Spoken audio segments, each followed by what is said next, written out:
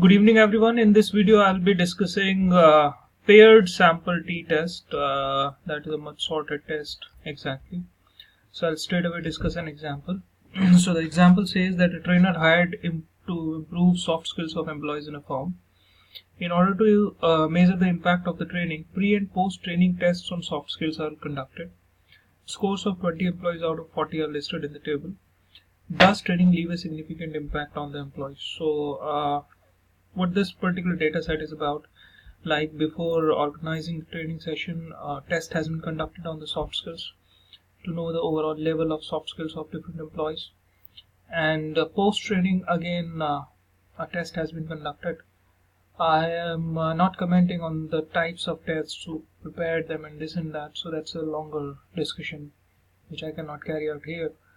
So two tests are taken and I just want to check whether training session has created or actually impacted the soft skills of the people or the employees significantly. So I first of all formulate my null and alternate hypothesis, and this is the box in which I have shown both of the things. So null hypothesis here is there is no significant impact of training on employees. So that is my null hypothesis, and alternative is that H0 is not true. That means that impact is significant. Either you write the hypothesis this way in the text format, or you can write it in this way, where D bar is representing the average difference of pre and post scores. That means post score minus pre score, that gives you D value, and you can take the average of those differences. So whatever way you formulate the hypothesis, that is correct. So in order to test these hypotheses, what I do is I use paired sample t-test. So same way, I just go to data analysis, and there I carefully pick up t-test paired 2 sample for means.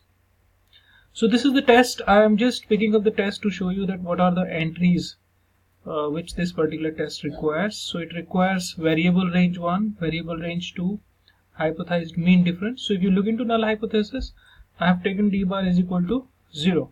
So I'll be putting up this value is equal to 0. Labels in first row, since I have given my columns heading, so I will ask Excel to consider my first 2 entries in the column as labels or headings.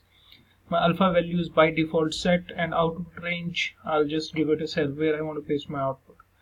So variable range 1, so I'm going to select my pre-session scores, B1 to B21.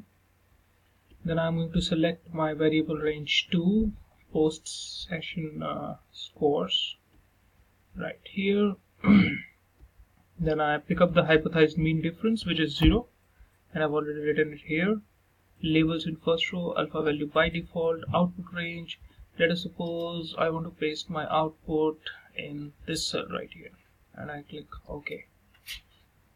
So it pops up the required statistics here, and so I can see mean score, average scores of pre and post session, and I can actually observe that post session the scores actually improved a bit. And then I got variance. That means pre-test the variance was low, post-test the variance is higher. Now this is exactly the portion which I am more interested in. I'll just reduce the decimal points, it looks a little better now. So since it is a two-tailed test, a paired sample is a two-tailed test, so I'm interested in two-tailed values more or less, like these 2 entries right here. I'm interested in two-tailed values.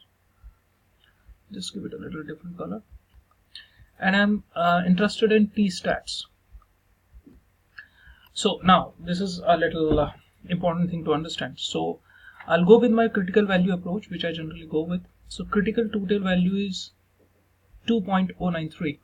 So this particular value simply means, because I'm using a two-tail test, that it is negative 2.093 and the positive 2.093, because it is on two tails. So so what I have to see is whether my so these 2 points are minus 2.093 plus 2.093. I have to see my t stats, whether it is below or above these particular values, or it falls within this particular range. So I'm repeating this particular thing. I just need to check whether it falls within this particular range, my T stats, that means this value, whether it falls within this range or it is outside these two values. So it is clearly outside. If I just drop an arrow and I just try to see it, then this particular value is falling outside.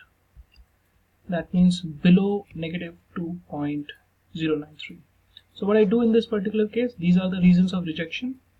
That means below this value and above this value are the reasons of rejection. Within this range is the reason of acceptance.